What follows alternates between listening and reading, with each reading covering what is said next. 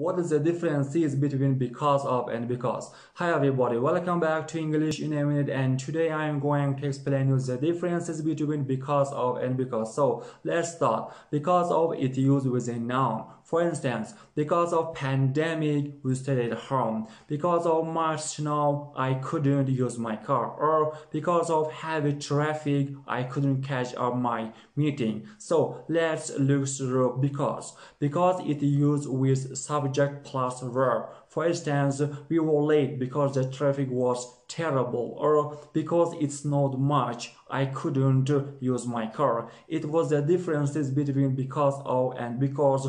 Write down your examples in the comment. See you next time. Bye.